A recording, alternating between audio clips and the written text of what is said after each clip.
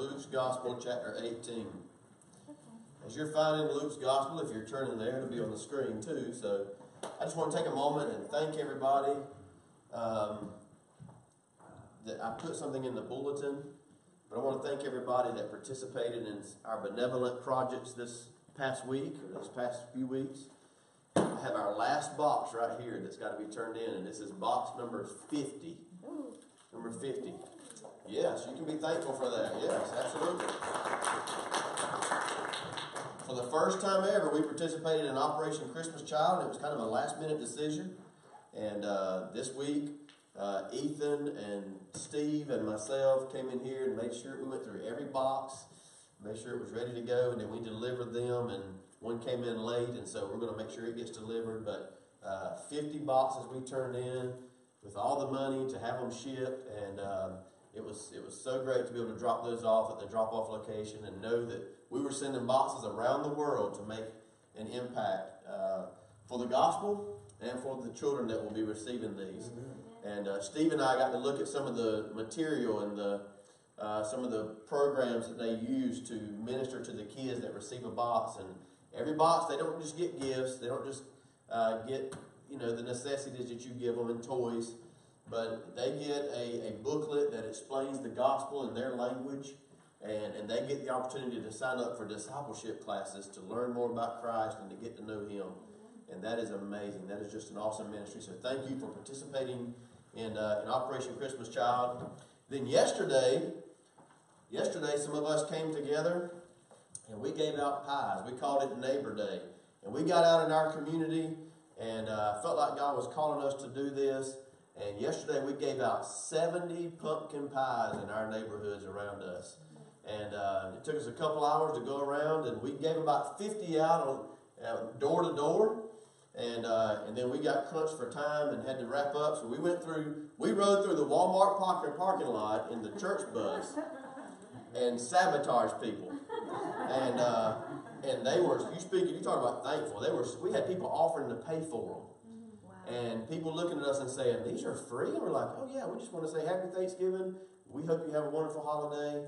And we handed them this along with a card that listed our church, our service times, and our address and that sort of thing. But it has a sticker on there that said, thankful for neighbors like you, and our name, church name, and address.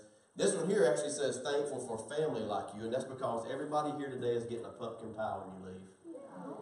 Yes. So, I know you're excited. Yes. So we are thankful for neighbors like them, and we're thankful for family like you. So Kurt and Casey don't know it, but they will be handing out pumpkin pies because they did such a great job yesterday. So I've got a few more for you to hand out. So everybody that's in here today we should have enough for everybody to take one with you. You say, hey, I don't need 2 pies at my house. Well, then give one away to somebody. And we had several people yesterday that said, hey, I don't eat sugar, or I'm allergic to pumpkin. And many of them just took them anyway and said, hey, I'll give it to somebody else. And we were like, hey, absolutely.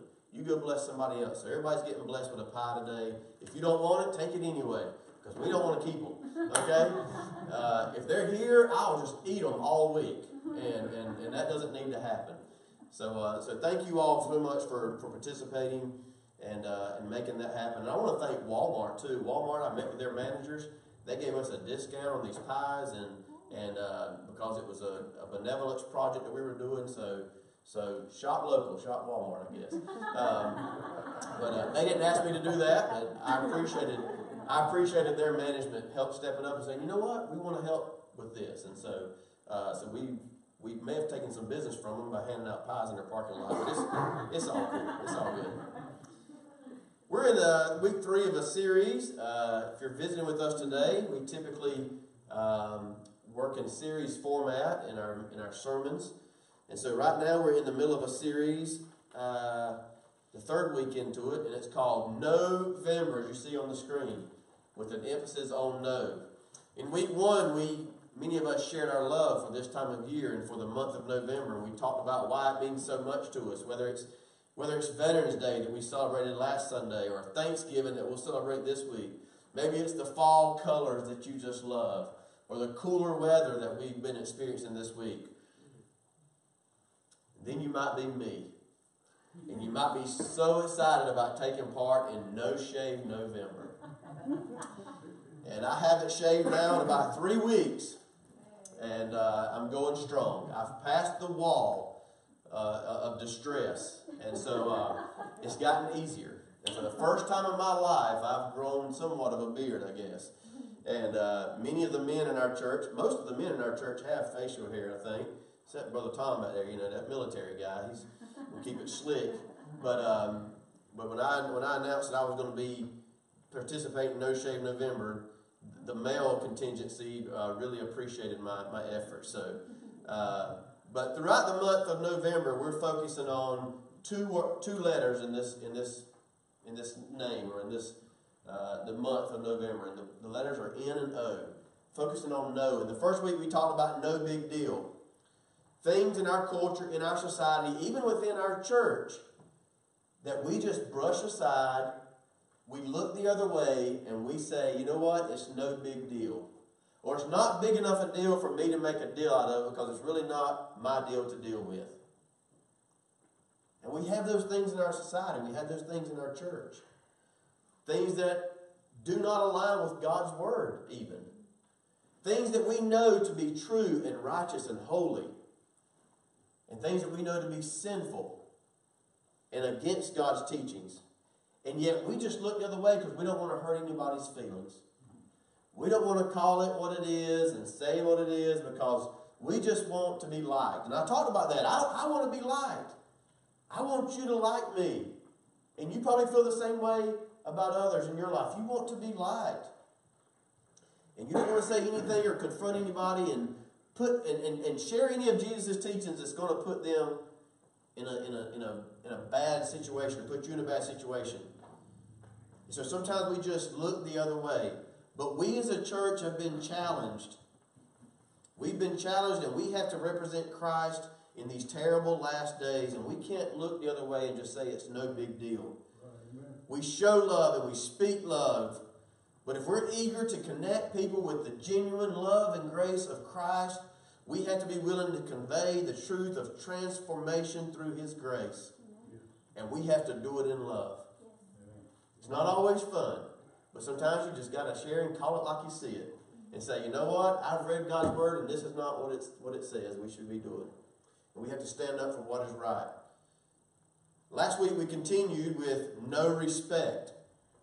Moses showed his respect for God when he encountered the burning bush, taking off his shoes, standing there in awe of the admiration that he had for God's presence. Showing God the respect that he deserves is about hearing the call of God as Moses did. Responding and answering to that call as Moses did. As he said, "Here I am." And recognizing who God really is. Fearfully seeing God in all His glory. When Moses finally realized that it was God that was in the bush, his whole demeanor changed. His whole attitude changed. When he realized he wasn't just looking at some amazing burning bush that was not being consumed. And I challenge you, and I challenge you even today, that we are to respect God because God expects and demands respect. For us to fear Him. And I can tell you that the closer we get to God, the more we see of Him, the more we will come to worship and respect Him. And that's exactly what happened to Moses. When Moses realized that he had his eyes on the presence of God, he come to respect Him even more. And so today we're continuing our focus on November, and we're looking at the phrase, no thank you. This week of Thanksgiving, this season of gratitude, and today's sermon is no thank you. Luke chapter 18, verse 9.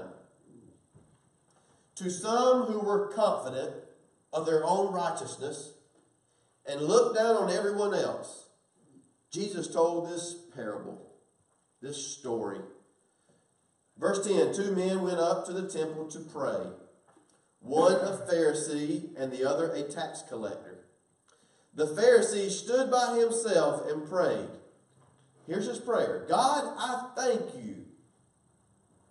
I thank you that I am not like other people, robbers, evildoers, adulterers, or even like this tax collector. I fast twice a week and give a tenth of all I get. Verse 13, but the tax collector stood at a distance. He would not even look up to heaven, but beat his breast and said, God, have mercy on me, a sinner. I tell you that this man, rather than the other, went home justified before God. For all those who exalt themselves will be humbled, and all those who humble themselves will be exalted. May God add his blessing to his word this morning. I've shared this many times before. I probably do it every year, in fact. Some of you maybe weren't here last year when I did, so I'll share it again. I love this time of year. I absolutely love it. I love the holidays. I love the idea of getting together with family and seeing people. I love getting to connect with that weird uncle I hadn't seen in a year. Don't look at me like that. You all got one. Philip, you're not that weird uncle till you're... Okay, I'm just making sure. But I love this time of year. And I especially love it because it gives me an extra sense of gratitude. I try to be a guy that's thankful for what God has done for me. I try to remember those things. But this time of year, it just really sets in with me as we talk about Thanksgiving. We celebrate Thanksgiving. And this week we'll all gather with our families, hopefully, and just have that sense of fullness and love and belonging. And I hope you get to take part in that. Today I just want to express to you that I'm thankful for a few things in particular. I'm thankful that God sent his son to die for me and redeem me of my sins. More than anything. As Mitzi said during worship, if he doesn't do anything else for us, Linda, he's done enough. By sending his son to die that we might be saved. I'm thankful for my family. My beautiful family that God's given me. That my wife gave me.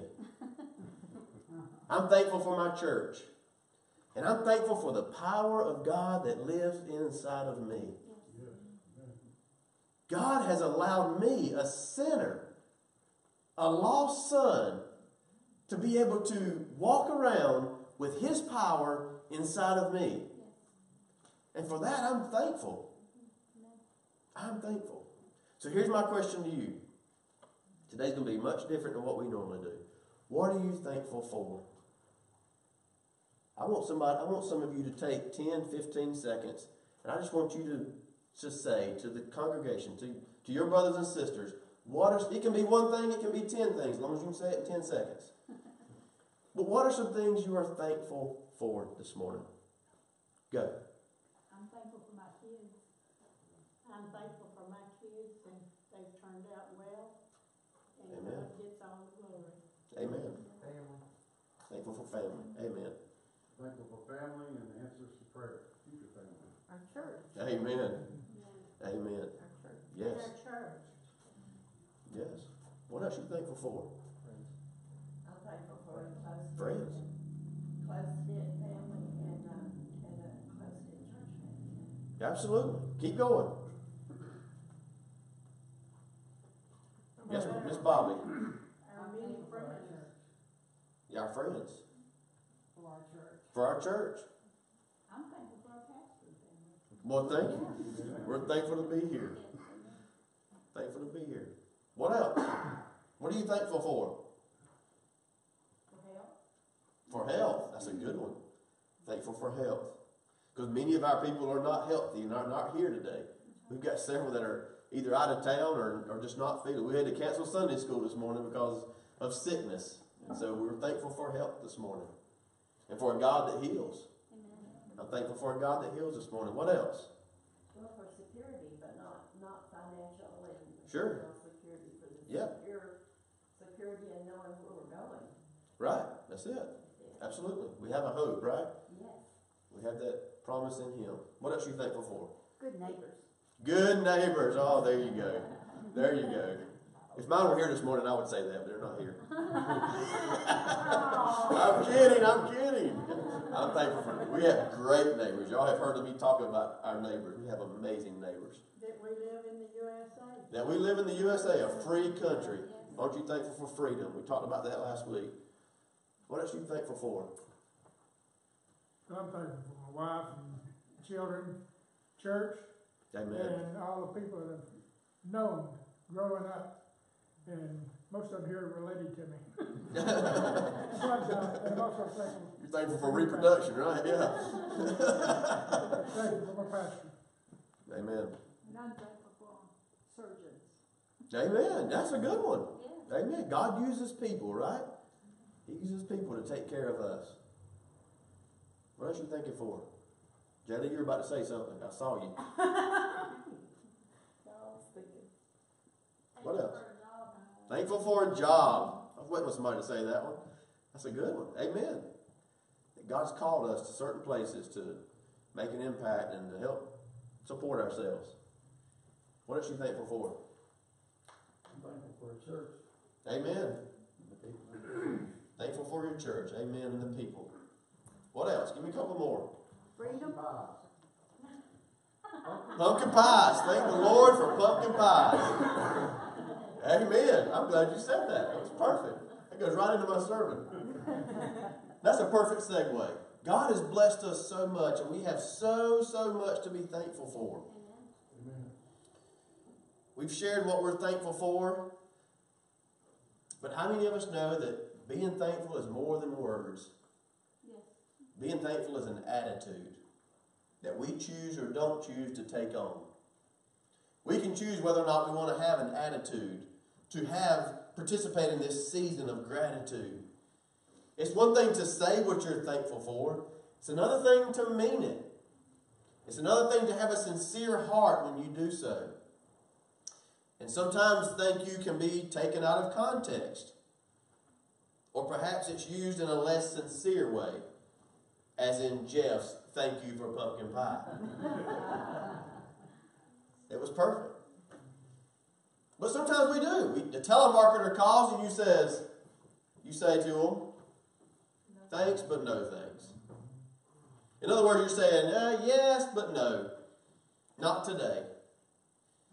Or sometimes maybe somebody puts you in a bad spot and you sarcastically say, oh, well, thanks a lot. We say it. We all say it. Thanks a lot, man. I really appreciate you putting me in that spot. You really shouldn't have. Or maybe it's when someone is feeling relieved. Maybe they have a sense of relief in their life and they just say, oh, thank God. Is that sincere? Is it an attitude of thankfulness or is it just words? Thank God that's over. Probably how y'all felt when you handed out the last pie yesterday. Thank God. Totally kidding, because Jeff made the comment, I wish we had 50 more to pass out. And I completely agree with that statement. I was playing Uno with Charlie this week. Our kids love to play games, board games, cards, whatever. And he was wanting to play some board game that usually takes about 45 minutes, and I wasn't committed to it. And I said, I tell you what, I'll meet you in the middle. We'll play Uno. And he's like, okay.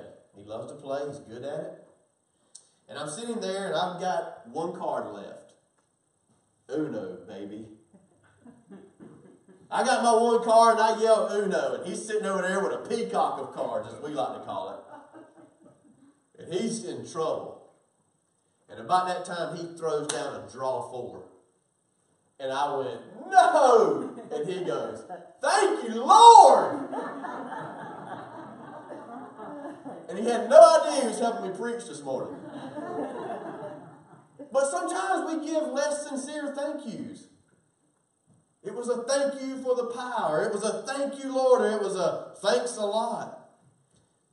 And you probably say, well, that's not me, Pastor. I don't do that. Well, yes, we do. Even the religious people, even the ones who are close to the Lord and walk in relationship with Him, sometimes we find ourselves giving meaningless thanks.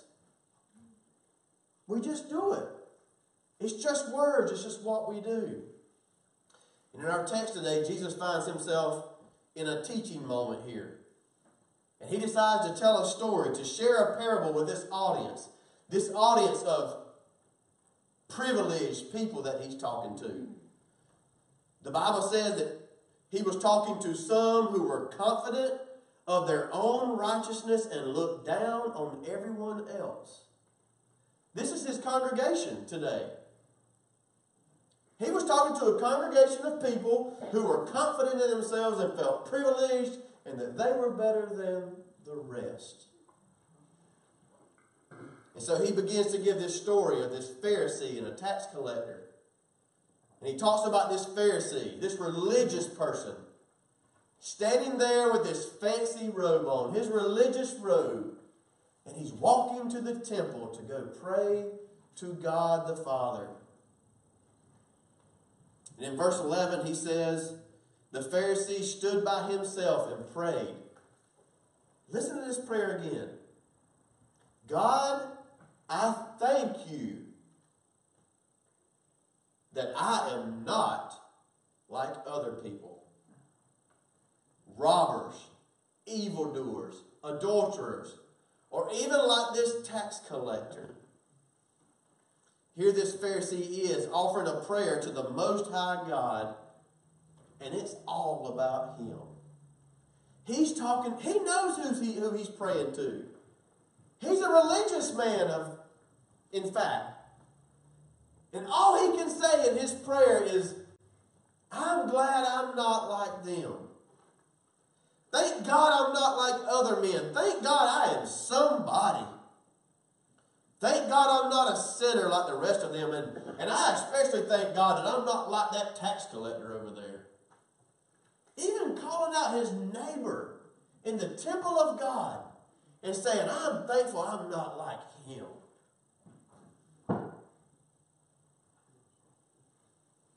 There he stands before God, giving thanks. And then he carries on and says, oh no, I'm not like them. You know why?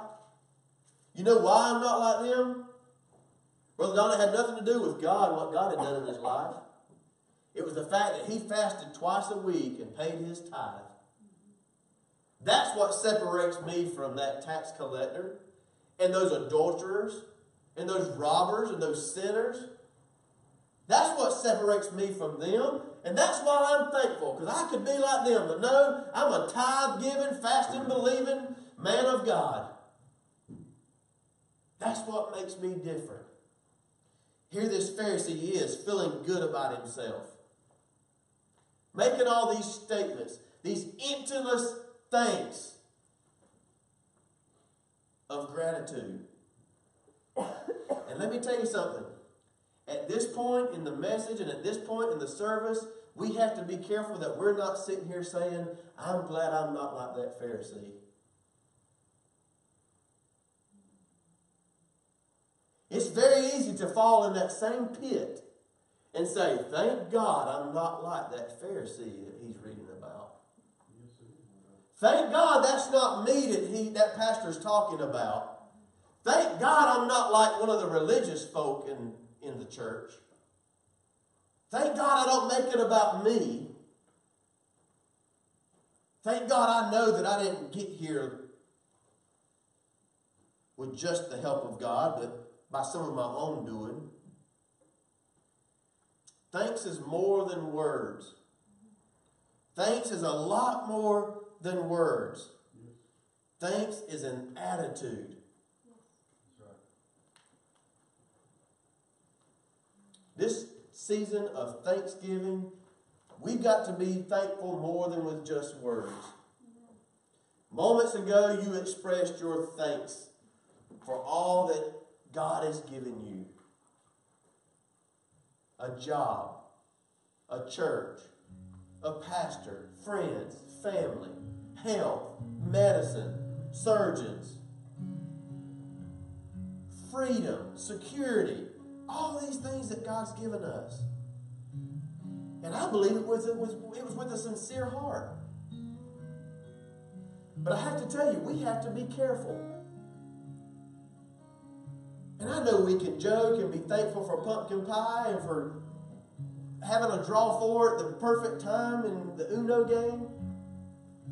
But when it comes time to share our thankfulness because God has done something on our behalf, we have to be sure that we're doing it with a spirit of humility and not a spirit of pride, or that it was something that we could have done on our own.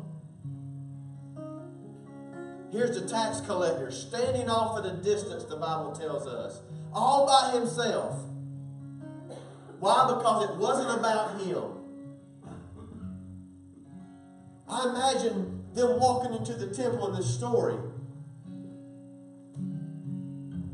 and that Pharisee just standing right there in front of everybody, giving his prayer and his thanks. And yet the Bible says that the little tax collector stands over to the side at a distance, holds his head down, beats his chest and says, God, I'm a sinner. I need your mercy this morning. That is a spirit of humility. That is an attitude of humility. And in this Thanksgiving season, I hope that you and I and all of us can have that attitude this week. There's nothing wrong with testifying and sharing God's goodness. We just did that together as a family. But at the end of the day, it's about you and God getting together in your time where nobody's looking, over at the side and saying, God, I'm thankful that you saved me. That's the attitude I want. I don't want to just be thankful this week. I want to be thankful next week, and the next week, and the next week, and the next week, because God didn't have to save my soul. He didn't have to send His Son, Amanda. He didn't have to give me freedom. He didn't have to give me a place to call home and a church family. And He sure enough didn't have to take this old lousy body and put His power inside of me so that I could then work for Him and do His kingdom ministry. So I hope you have an attitude of thankfulness. An attitude of thankfulness with humility this morning. Everybody standing if you would.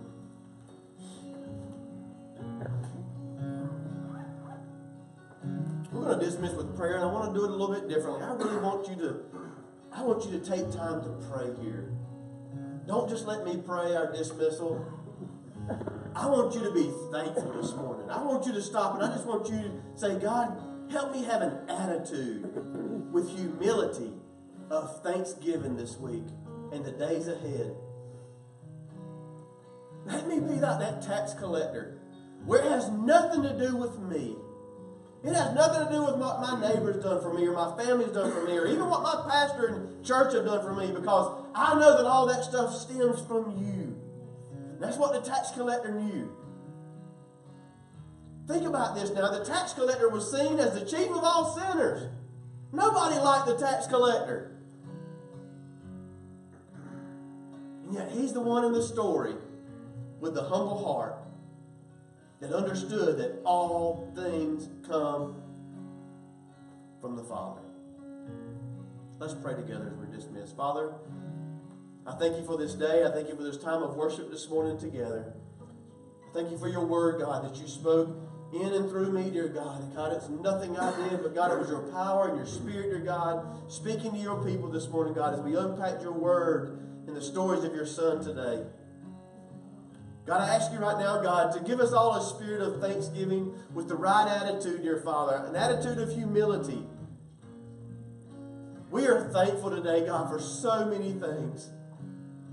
We don't deserve anything that we have that you blessed us with. And so today we stand here with a humble spirit, saying thank you. Thank you, God, for everything you've done for us individually, for us as families, for us as a church, and for us as the body of Christ. God, may we walk out of here today, God, with that humble spirit, that humble attitude, and go out into our lives this week, dear God, and in a special way, share the goodness of God with others with an attitude of humility.